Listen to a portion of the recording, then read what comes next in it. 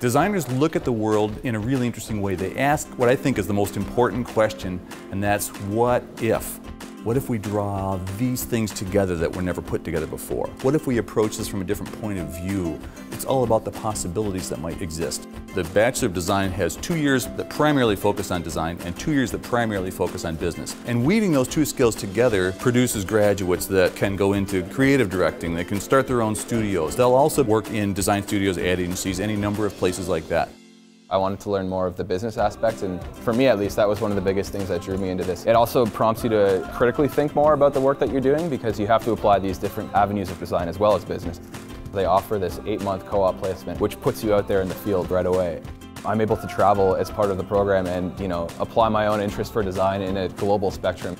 Peer-to-peer learning is so important because they're constantly giving feedback to each other, which makes their designs even better.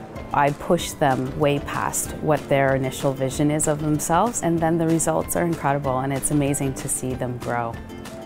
The students get a terrific combination of skills. We do focus on making sure that they understand the technology that designers use every day. They're also going to come out with the ability to understand the business world. Having those two things together means that not only are you a creative person, a kind of a what-if person, but you're also a make-it-happen person. The economy of the 21st century is going to be very different than the 20th century. So preparing people to work in that kind of mysterious world that we don't know what's coming up yet, being ready to take advantage of opportunities that don't yet exist, that's the kind of graduates that we're looking for.